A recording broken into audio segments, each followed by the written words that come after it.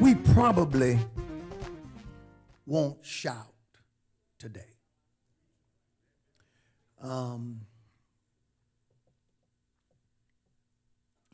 The two questions of our text, they clearly and vividly display the role that holiness plays in our relationship with God. By holiness, Psalms 24:4 speaks of clean hands. Clean hands deal with your actions. But check this out. And a pure heart. Pure heart deals with your motives. Amen. That's holiness. Holiness is not just what we do, but it's why we do it. Amen. Holiness is not just bringing the Lord his tithe, but why you bring the Lord his tithe. Holiness is not being polite only, but it's why one is polite. Holiness deals with actions and motives. The question was asked, who shall ascend to the hill of the Lord, and who shall stand in his holy place? Psalms 24:3. Verse 4 says, he that has clean hands, good works, and a pure heart. Good works for the right reason. That's holiness. Amen. Brother Maribel, somebody might get up and give a wonderful testimony, and people can be blessed by it. But if you gave that wonderful testimony to out-testify someone else, even though people were blessed by what you had to say, God considered that a work of iniquity. Because with holiness, it's got to be clean hands and a pure heart. And the holiness that I am speaking of today is not imputed holiness, as in imputed righteousness. The moment we get saved, we are stamped holy. We are stamped righteous. That is righteousness by faith. It is imputed righteousness.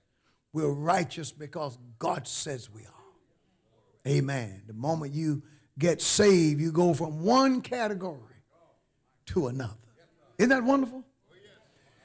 But that is not the righteousness that I want to talk to you about today. That righteousness will shout you.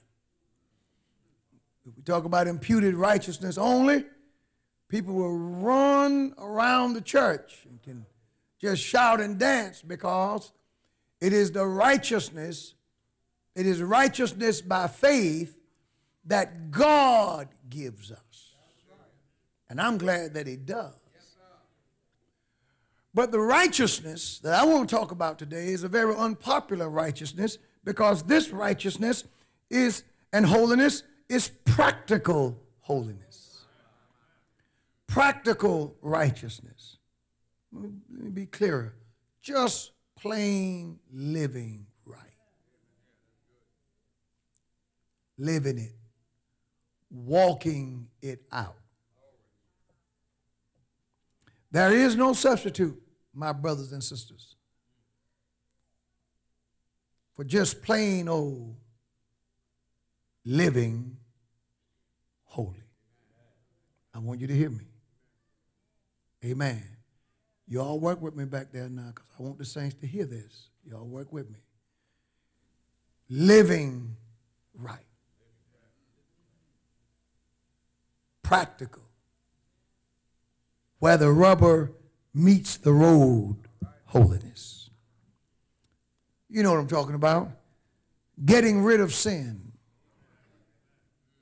and the wrongdoings that are present in our lives. All of us have areas that we need to work on. Amen. Doing the right things for the right reasons. The Bible says this in Psalms 66 and 18, if I regard iniquity in my heart,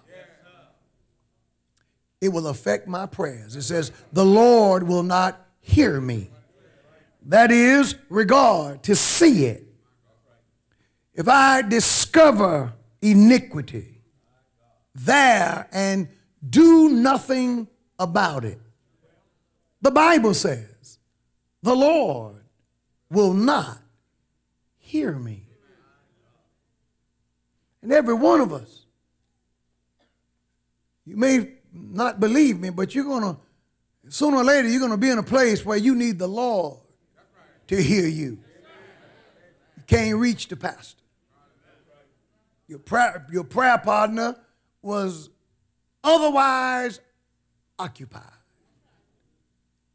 Got to be where you can get through to the Lord. If I regard, to regard is to see, it's to perceive, to know that it's there. What is iniquity? Iniquity is sin. Iniquity is a sin of the heart. Malice. When there's malice, it means a person is conscious of their wrong motives. If there is malice, if there's iniquity in my heart, and I know that it is there, and I leave it there, I just determine this is who I am. This is a part of my makeup. The Lord understands. The Lord knows my heart. If I decide to take that route, you can take that route. But the price is the Lord will not hear me. And listen, I want the Lord to hear me. Even if you don't hear me, I want the Lord to hear me. I can live if no one else hears me. But I can't make it if the Lord doesn't hear me. If I regard iniquity in my heart, the Lord will not hear me. Sin is a contaminant. It defiles everything that it enters. It defiles everything that it touches if it is allowed to. Hear me today. Well, you'll hear me because you probably won't say amen. Sin is a contaminant. Praise the Lord. The Bible says in Genesis 4 and 7, if thou doest well, God was talking to Cain, shall not thou be accepted? Says, but if thou doest not well, sin lieth at the door. The Lord described sin as an animal crouched at the door, ready to pounce on you and rip him to shreds. Sin's desire is to destroy all of us. Moses said this, but if you will not do so, behold, you have sinned against the Lord. That is, if you don't keep your word, you have sinned against the Lord, and be sure your sins will find you out. Numbers chapter 32 and verse 23. Are you with me today? And then James the just said this about sin. He used the example of childbirth, of all things. I want you to envision a woman having a baby. And James uses the illustration of a woman giving birth from conception to childbirth to make his point. James says, when lust is conceived, it bringeth forth sin. And sin, when it is finished, bringeth forth death. That is, when lust, our own evil desires, sexual lust, lust for ambition, lust that leads to envy, whatever it is, when that lust is spurred into action, when we act on it, that means it is conceived. The child of lust is sin. It's amazing what people do and how we find ways, we figure out ways to do what we lust for. And that is, it brings forth sin. And then sin, when it is finished, that is, when sin is fully grown. When sin is fully grown, the Bible says sin bringeth forth death. Isn't that something? Lust, when it is conceived, produces sin. I see what I want. I see who I want. I see. I'm going after what I want. The act of going after is sin. But sin, when it is full grown, see, sin works for you for a while. Sin is pleasurable for a while. That's why people don't give it up. I wonder what is the mystery of sin. Oh, it feels good. What is the thing about drugs? Drinking. Feel good. What is it about unbridled ambition? Oh, it appeals to your pride to be the best, and you'll do anything to get there. It's sin. It appeals to our fallen nature.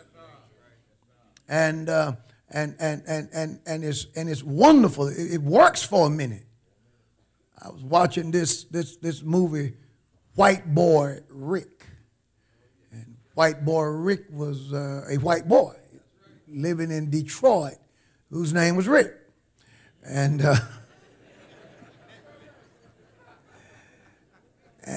White Boy Rick was a drug dealer.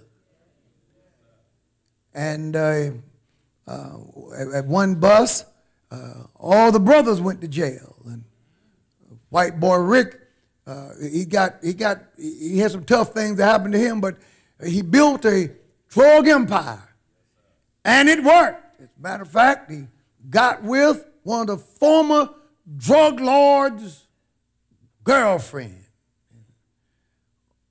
But the next day, it worked until it didn't.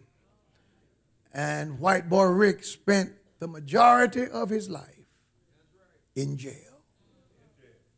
When sin was finished, it brought forth death. When sin is finished, relationships die.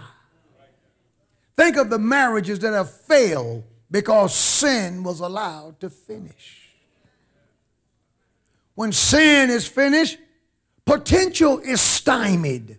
Think of the people who are living beneath their privileges. You'll never have the job that you could have had. You'll never be the person that you could have been because you allowed sin to finish. It canceled your ticket. You could have gone all the way, but you wouldn't give up that sin. When sin is finished, sin disqualifies people. Praise the Lord. All the ladies are waiting for a Boaz. But if you want a Boaz, don't let sin disqualify you from being a Ruth. See, because to get Boaz, you got to make sure that you're Ruth. Say amen. Amen. Am I right? Amen. Praise the Lord. You can't be a Delilah waiting for a Boaz. When sin is finished. Sometimes the death comes where you can no longer now lead about a wife or marry and get a husband because it was the death of certain things. It's death of voting privilege. There are people who can't vote because they stayed in sin. They got a felony. And it killed that. Think of what happens. Think of the destructive power of sin. Someone called me the other day. I got a call from a preacher down South Carolina, Georgia way. And he blessed me real good. And he said to me with his southern drawl, "Preacher, I heard what you were saying about that abortion stuff." I said, "Yes, sir." He says, "I'm so glad you called me." He says, "Seems to me, preacher, that the problem is a whole lot of folk are just having sex with people that they ain't supposed to be having sex with."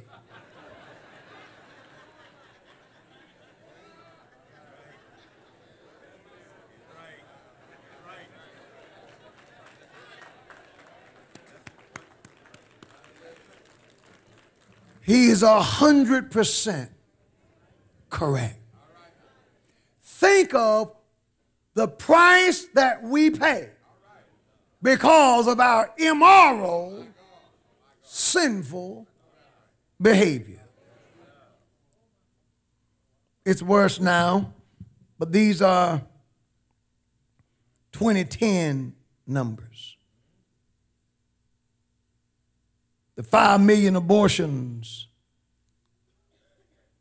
is greater than the 2010 population,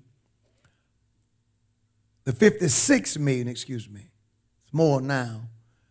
It's greater than the 2010 population of the following states combined: Michigan, Alabama, South Carolina, Louisiana, Kentucky, Oregon, Oklahoma, Connecticut, Iowa, Mississippi, Arkansas, Kansas, and Utah. Since Roe v. Wade, we've aborted more babies as of 2010 than the combined population of these states. 2019 census for the state of North Carolina, 10,506,879. Since Roe v. Wade, the number of aborted black babies, just blacks alone, are 18,311,034. Almost twice the number of our state has been aborted. There's a whole lot of people having a whole lot of sex with folk that they ain't supposed to.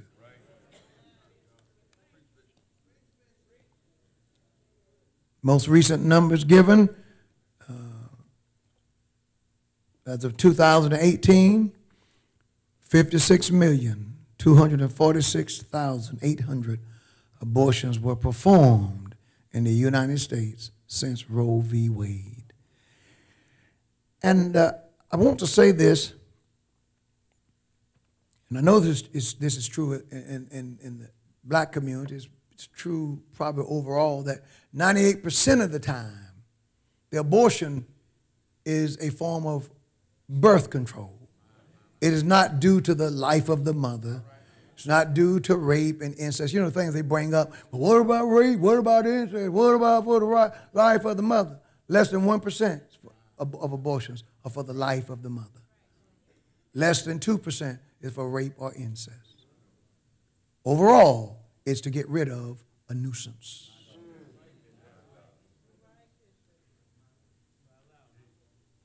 Sin. Sin. When sin is finished. And I haven't really talked to you because I don't want to frighten anybody, and we're all covered if you've forgiven, God's forgiven you. But there's a lie that makes you think that you can just walk away.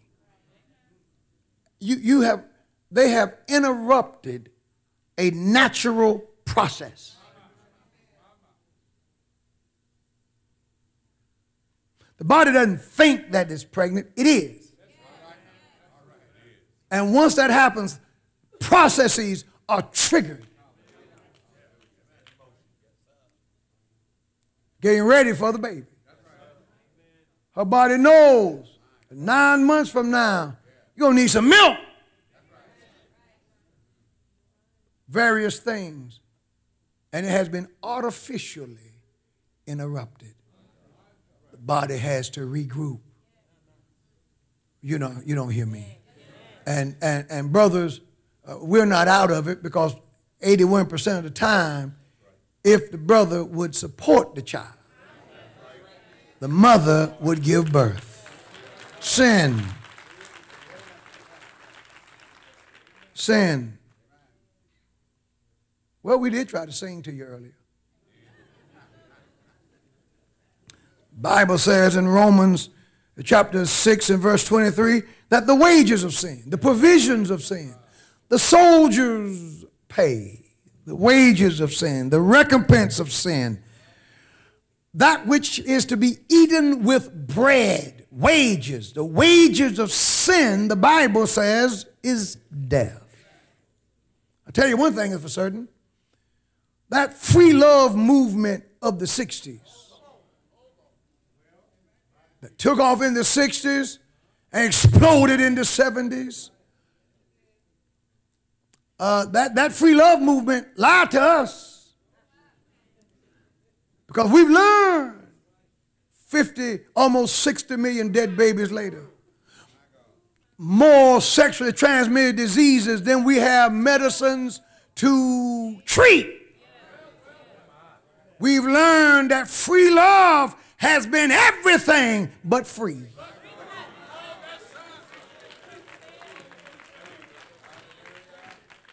There's one heck of a cost attached to free love. Praise the Lord.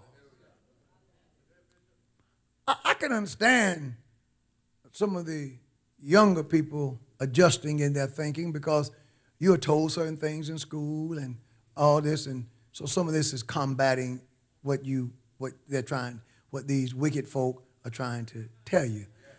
But I don't understand some of you older folk who look uncomfortable. And you've been in holiness in church all your life. You should be waving your hands saying, he's right, because you were raised on this. I see folk whom I would expect us to be whipping going, what you doing?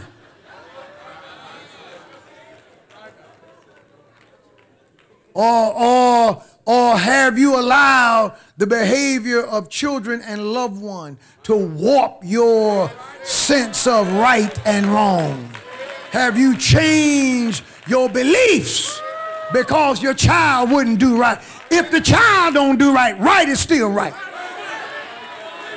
The Bible is still right regardless to who obeys.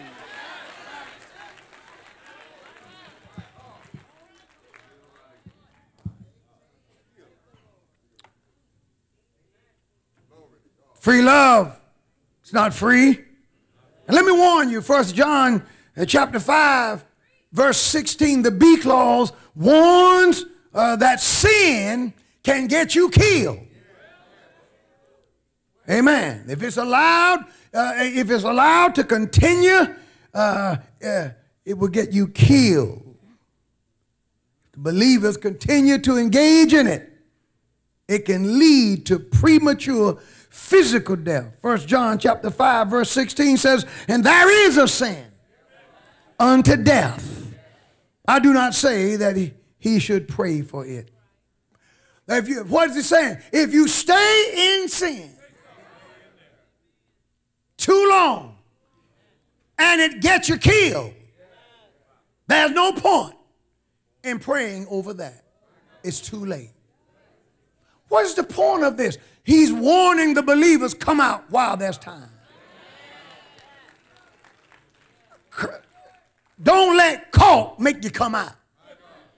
Don't let death be the reason that you come out. Come out because God has been good to you and have shown mercy. Praise the Lord. This is tight today.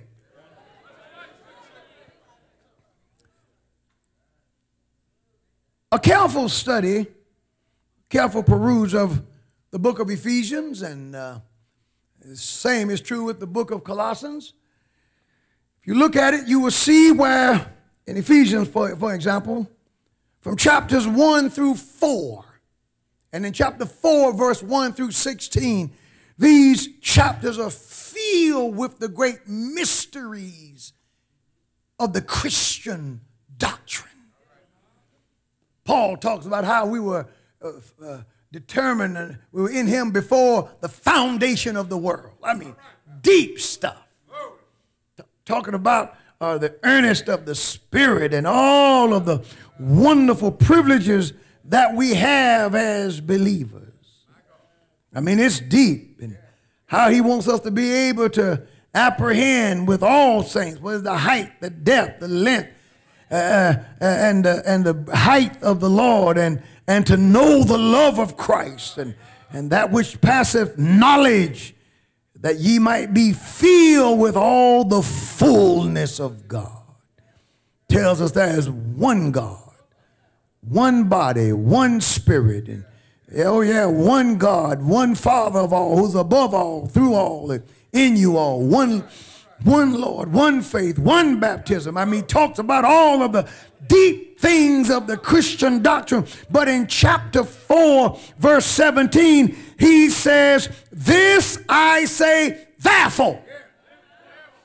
There's a reason why I taught you all of these things. I put the depth of the doctrine in you. This I say therefore, and testify in the Lord, that ye henceforth walk not as other Gentiles walked, in the vanity of their minds, having their understandings darkened, being alienated from the life of God through the ignorance that is in them because of the blindness of their heart, who being past feeling have given themselves over to lasciviousness, that is sexually no restraints. Men with men, women with women, men with women, women with men that they're not married to, people with animals.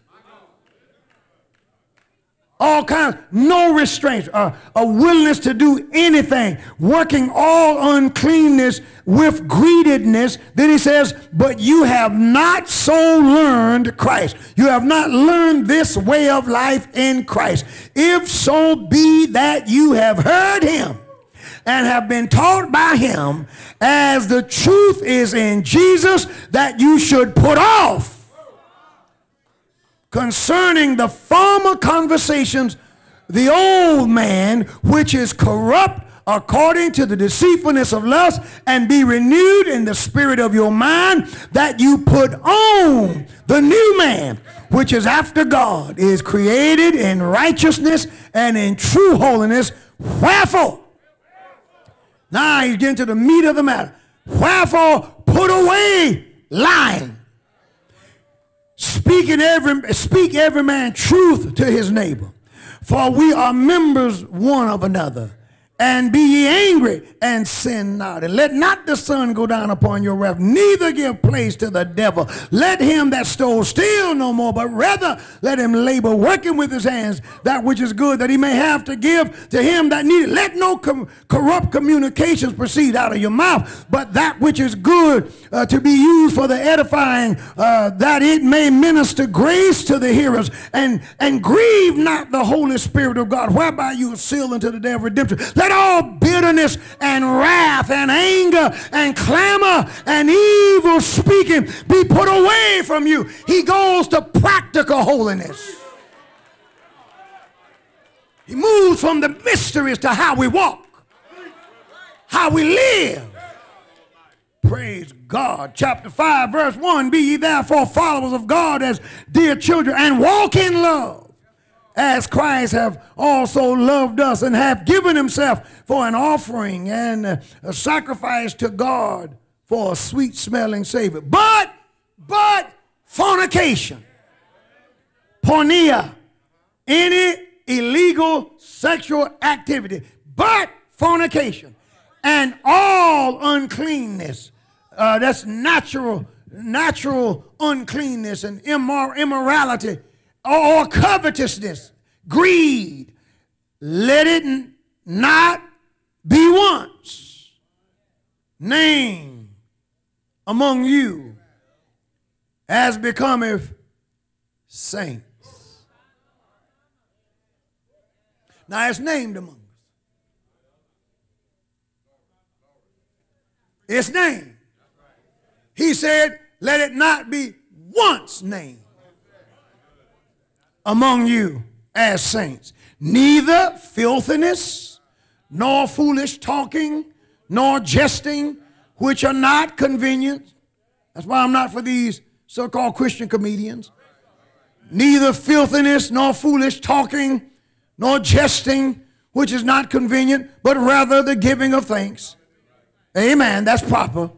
It's always proper to thank the Lord. Amen. It's proper to thank the Lord. But it's not proper to engage in foolish speech. Amen. But it's proper to thank the Lord. And many of us engage more in foolish speech, praise the Lord, than thanking the Lord. And if you read on, you'll see all of these practical instructions. It even deals with the husband and the wife. Submitting yourself, verse 21. One to another in the fear of God. Wives, submit yourselves to your own husbands as unto the Lord. Husbands, the husband is the head of the wife, even as Christ is the head of the church. Tell the husband to lead the wife, tell the wife to love the husband. And then in chapter 6, it deals with the parents and the children. The point is, he takes a drastic, practical turn. Because, no, listen, we can be as deep as all get out, but at the end of the day, you got to live this.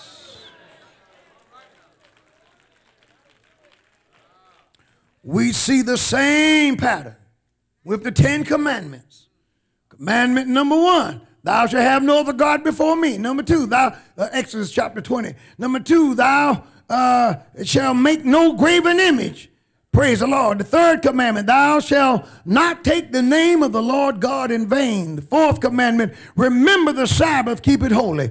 But the 5th, honor your father and your mother. See, you can't do the last 5 without getting the first 4 right. But when you get the first 4 right, you get them right so that you can do the next 5. I was talking to my chief of staff the other day, and he said, you know, I believe, and I agree with him 100%. He said, I declare that the 10 Commandments were given so that society could function and it would keep us from killing each other. And think about the violence and the wickedness and the profanity and the degradation that's taking place in society as we move away from the 10 Commandments. As we no longer stress, honor thy father and thy mother. As we no longer stress, thou shalt not murder, thou shalt not kill. What about this one? Thou shalt not commit adultery. That's number 7. Number 8, thou shalt not steal. My God, we need to go all over the country, Wall Street and everywhere, and preach, thou shalt not steal. The 9th commandment, thou shalt not bear false witness. Oh! Kavanaugh could have used this one a few weeks ago. Folk were making up stuff. Thou shalt not bear false witness. Then the 10th commandment, thou shalt not covet thy neighbor's house. Thou shalt not covet thy neighbor's wife.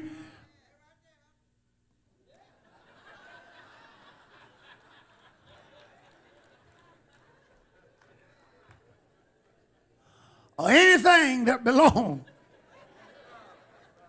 to thy neighbor. Bishop, why is this so important? Why are you emphasizing this today? I'll answer it. Because work and worship do not sanctify sin.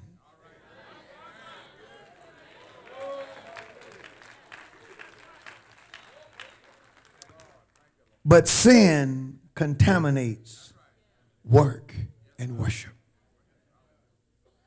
See, we can do the work. We can sing the songs. We can preach the sermons. We can do the dance. We can have a good service. But that stuff, if we do all that and hold to our sin, and hold to our idols, and hold to our wrongdoings, our doing these things will not sanctify the sin that we're holding on to. But the sin that we're holding on to will most certainly contaminate those other things.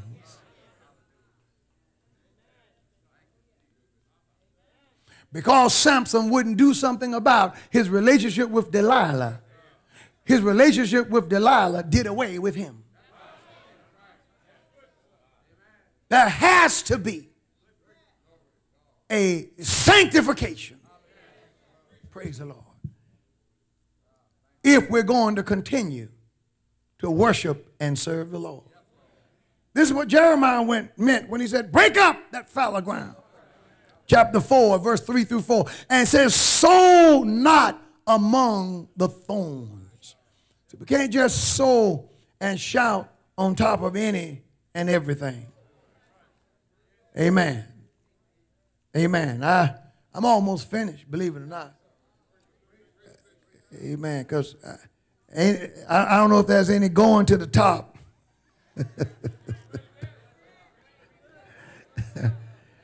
Jeremiah chapter 4, verse 3 says, thus saith the Lord to the men of Judah and Jerusalem, break up your fallow ground and sow not among thorns. Circumcise yourselves to the Lord and take away the foreskin, not the physical circumcision, but the foreskin of your heart. Ye men of Judah and inhabitants of Jerusalem, lest my fury come like fire and burn that none can quench it, because of the evil of your doing. Holiness plays a major role. Well, the Feast of the Tabernacle had ended. The work of the temple had resumed. A couple of months had passed, and Haggai, the prophet, has a date with death. This old prophet, an old novice. You don't see that often. Old novice. With a ministry that lasted only 3 months. He's on his way home. And they are working on the temple. And he had already preached to them and challenged them. Yes, sir. He challenged them in chapter 1. He challenged their unwarranted contentment. How can you be content to live in your seal houses while the house of God lay waste? And then in his second message, he challenged their unwarranted discontentment. For in chapter 2, verse 3, he says, who's among you who saw this temple in its first glory? How do you see it now? Is it in your eyes as comparison as nothing? See, they were content when they shouldn't have been, and discontented when they shouldn't have been. It's amazing what we settle for. It's amazing what we settle for. It's amazing what gets us angry and what gets our gold and what doesn't. Oh, I said the other day, and many of you responded, thank you. We can slaughter millions of babies, black babies by the hundreds of thousands, and you can't find the NAACP. Can't find the Urban League. You can't find these civil rights organizations. But let a white man put on blackface, and we come out of the woodwork. I'm not justifying blackface, but I am saying, how can murder not move you? How can the slaughter of the innocent not shake you up? And somebody in a 36-year-old picture get you out in the streets rallying, but you wouldn't rally for the babies. How is it, Haggai said, that you could be so content living in your seal houses and letting the house of God lay waste? And now you're upset because now we're working on the house of God and you don't think it's big enough. He said you get upset at the wrong things and you settle for too little. And here he is now in the 9th month, 2 months after he delivered the message about the house and the comparisons. And he said, call together some priests. I want you to visualize this. It was like a question game. God Almighty, here's the preacher. And he said, gather some priests. What is it when we get people to sit at the head table to take questions? Yes, I need a panel. Give me a panel of experts and let the experts be the priests.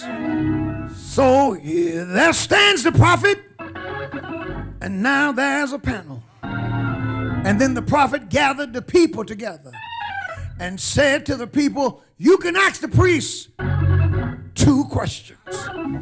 And question number 1 had to do with if a priest or if somebody is carrying some food in their garment, and that food is holy. The flesh is holy meat to be offered to the Lord.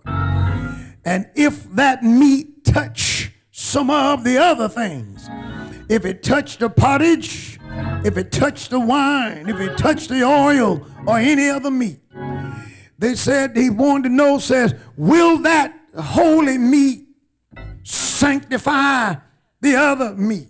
And the answer is no, it won't. And the priests answered rightly. They said, according to the law of Moses, if a holy meat touch a regular food, it will not sanctify the food. Thank you, Jesus. What's the point? Holiness is not contagious. Oh, I wish that it was. I wish that you could transfer holiness the way we can transfer the flu. I wish we could transfer holiness the way people can catch pneumonia. Wouldn't it be wonderful that if somebody who had holiness would just sneeze and the sneeze land on a surface and you happen to touch that surface and you've caught holiness? but the truth is you can't catch it. Oh Lord, it's not contagious that way. Just because your mama is holy, that don't mean that you are. Just because your daddy is holy, you're not holy by committee. You don't get holy because the head of the household is holy. Thank you, Jesus. Every man has got to stand before God himself. Doesn't matter what church you go to, just because you're a member of the upper room church of God in Christ, that doesn't mean that you're holy. Holiness is not a collective thing. It's an individual thing. Hallelujah. But then they changed it. They said, well, what if, Lord God, some food that is unholy? What if not food, but what if somebody who have come in contact with a dead body, what if they touch the bread or the pottage, the wine or the oil? Will these things be made unholy? Sad to say, but the answer is yes. Righteousness is not contagious, but evil is. That's why the Bible warns evil communications corrupt good manners. I want to warn the young folk, beware of who you hang with. Beware of who you're company with. Beware of who you keep company with, because evil communications will mess you up. This is what's wrong with the church today. We're trying to welcome everything. We're trying to bring in everybody, but we're not called to bring in everything. We're not called to bring in everybody. We're called to be separate. Saith the Lord, come out ye from among them and be ye separate, saith the Lord, and touch not the unclean thing, and I will receive you. Hear me if you will. I know, young brother, it's cool to be cool. I know you love the accolades of the ladies. It would be something wrong with you if you didn't love it. I know you love being Miss Congeniality. I know everybody want to be popular and be accepted, but these things come at a price. Hallelujah. I want you to go to college, but on the college campus, don't you let that professor talk you out of holiness. While you're there, tell the sororities and the fraternities that you're already in a group, that you've already been to the water and you've been baptized. Tell them that your soul has been converted and you feel all right. Can I get a witness? Oh Lord, you can't let the devil rub off on you. No matter how clean you are, no matter how clean you may be, if you hang around in a coal mine, if you hang around in a toilet, if you hang around a dirty place, some of that defilement is gonna get on you. Some of us are trying to walk real close. You're walking the line. You're trying to be saved and lost at the same time. You're trying to be accepted by both groups. But I hear the Lord saying, who's on the Lord's side? Who will make that stand for the Lord? Yeah! Yeah, Lord! We are a holiness church, but we can't be holy just in form. We can't be holiness just in style. We can't be holiness just in sound. We can't be holy just in dress, but we got to be holy in our heart. Lord, Lord, create within me a clean heart. Is there anybody here who wants a clean heart? Lord,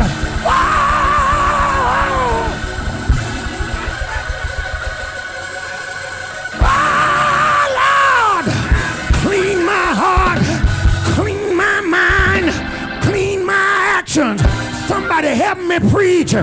Clean me up. Get rid of that lust. Clean me up. Get rid of that desire. Clean me up. Pornography. Clean me up. Drugs. Clean me up. Oh Lord. Oh Lord. Get rid of envy. Get rid of strife. Get rid of jealousy. Lord. Yeah. Do it in my soul. Do it in my heart. Do it in my mind. Because I don't want my living. I don't want my works. I don't want my preaching to be in vain. So Lord,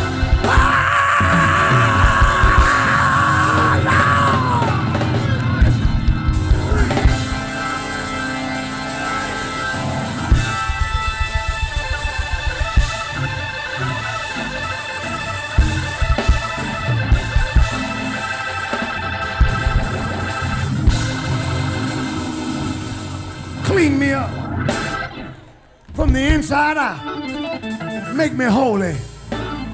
Make me righteous. Make me clean.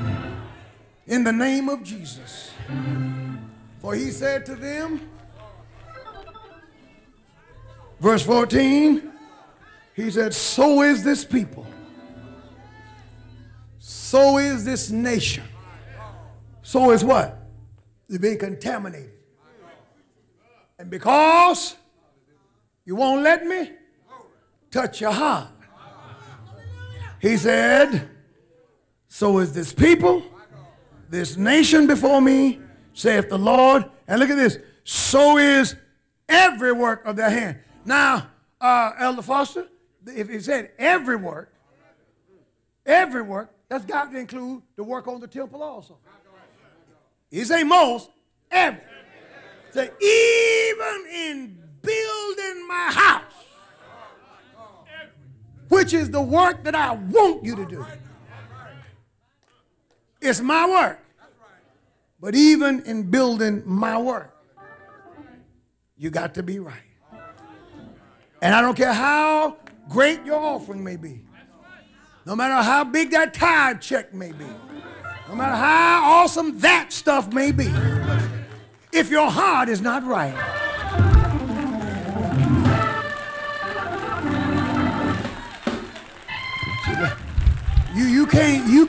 You can't bribe the God of the Bible. Because you don't have anything that he needs, because he's already said in the text, the silver is mine and the gold is mine. What gold? The gold in your pocket. I can get it. God said I can get it anytime I want to. Anytime I want to. I have ways to get it. Most Americans end up in bankruptcy due to chronic illnesses, medical costs. It makes paupers out of millionaires. God says, I can get it now. I mean, silver's mine. Gold, I can hey, it ain't nothing for me to get it. Glory to God. But you don't want that. Just be holy. Let me sanctify you. Holiness. Holiness. It's not contagious. You can't catch it from your neighbor, but you can get it from God. Hallelujah. You can get it from the Lord. Glory to God. Holy works do not make a person holy. Holiness begins in the heart. Apostle shared with me a story, Chief of Staff shared a story with me yesterday. His son Isaac shared with him that there was a man in their city who was a man who was filled with good Christian values. And somehow the man's daughter got off went out into the world and got on drugs and different things. But his daughter ended up taking her own life. The father was baffled that his daughter would do such a thing, as any dad would be. He was baffled because they were a family of good Christian values. But the observation was made that Christian values is not what saves a person. Christ saves a person. Christianity saves a person. You got to give your heart to Jesus Christ. Patriotism, God and country, can't be your religion. There's a lot of people who confuse their relationship with God with being patriotic. And I am a patriotic, red-blooded American. I'm an American. I'm an American. Praise the Lord. I'm proud to be one. African American, American. I'm an American. I'm American. Black guy, American. Negro, ninja, whatever you want to call him. An American.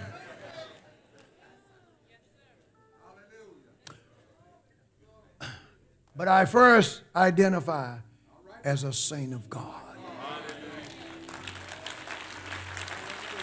What it takes to keep you is salvation. I want the Lord.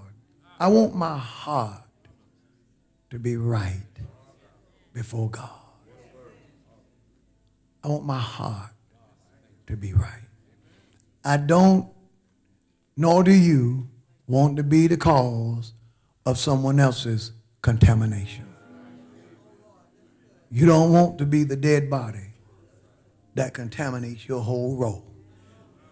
You don't want to be the kind of person that everybody you get with, you contaminate. Some of you have, I could just label you as a wet blanket, because no matter how much fire a saint of God may have, when they hang with you, the fire goes out. Oh, God. I don't want to kill your joy.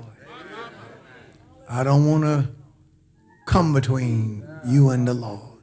I don't want to be that cursed person who was in touch with that dead body.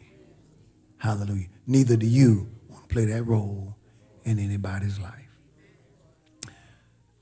As difficult as sermons like this are to preach, altar calls are even greater to pull off. But if there's someone here today who will say, Lord, my heart. Now, I'm not going to fix it. I'm not going to fix it and make it easy. And I'm not going to fix it and disguise it, you know. But Lord, I want you to touch my heart. I want my heart right. I don't want to just go through the motions. I don't want to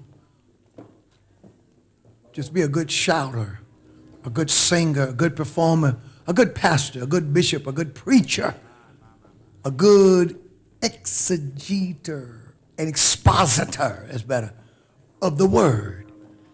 I don't want to just be good at saying it and telling it, as important as that is. I want to be good at living it. I mean no harm, and I mean no disrespect. To me, by far, in watching a football game, it is a treat to hear Tony Romo commentate a football game. You haven't watched a football game until you've heard one that Romo calls. Because Tony will tell you what the team is going to do next. And 9 times out of 10, he hits the nail on the head. I mean, he's far and away the best. And I feel, Coach, that he found his calling, because he's a much better commentator than he was a quarterback. I mean, no disrespect. You would think, as good as he can call a game, they would have won 5 Super Bowls. but he can call that game. I don't want to be good at calling the game only. I want to be good at playing the game, living the game in this. Does that work for you? Amen. If you're serious about seeking the Lord and serious about going to the next place in the Lord and serious about moving beyond things that you should move beyond. Because you know what we're going to do? We're going to be smart. We're not going to let sin, watch this, get finished.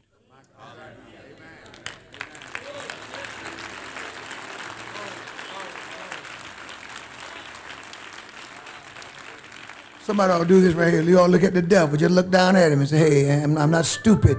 See? Oh, no. Oh, no. The Bible says if we say we have no sin, we lie. All people have struggles and challenges. And don't try to look up here those who have no problems. So you're not on the altar. Don't try to look up here and figure out why anybody is standing, since there's nothing you can do with it anyway. Say amen. But I tell you what, everybody should be saying, Lord, I want you to take this away from me. Father, in my heart, Father, in my heart, make me clean. In the name of Jesus.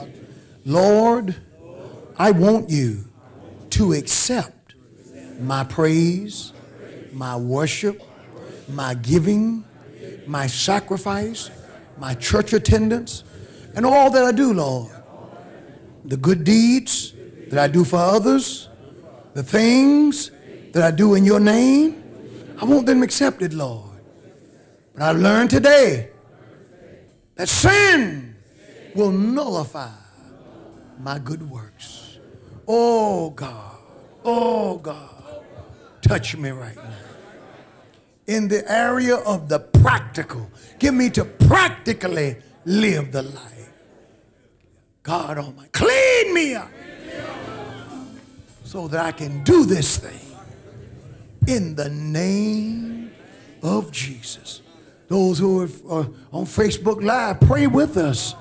Oh, you don't want your works to be in vain. I don't want my living to be in vain. I don't want all of this preaching and running up and down the road and so tired sometimes that your body feels like it's breaking down. Lord, I don't want it to be in vain. Take away every contaminant that will cause it to be vain. In the name of Jesus. In the name of Jesus. In the name of Jesus. In the name of Jesus. In the name of Jesus. Jesus, Jesus, Jesus. Heard the Holy Spirit said the word that you're seeking for is integrity. Integrity, oneness, to be at one. You're the same one on the inside as you're on the outside. You're who you appear to be. One. My God, somebody seek God for integrity in the name of Jesus. Hallelujah, Jesus. Hallelujah, Jesus. Hallelujah, Jesus. Seek him, seek him, seek him, seek him. Seek him, seek him. Oh, this virtue is more important than a physical healing. This virtue is more important than a financial blessing. Because if we get this right, the other things will fall in place. Yes, Lord. Yes, Lord. Yes, Lord. Yes, Lord. Yes, Lord. My heart, my mind, my spirit, my soul. Yes, Lord. Yes, Lord. Yes, yes, yes. Yes, yes. Yes, Lord. Yes, Lord. Use me to be an encouragement to someone else. Use me, Jesus. Use me, Jesus. Use me, Jesus. Use me, Jesus. For your glory and for your honor. In Jesus' name. Thank God. Amen and amen.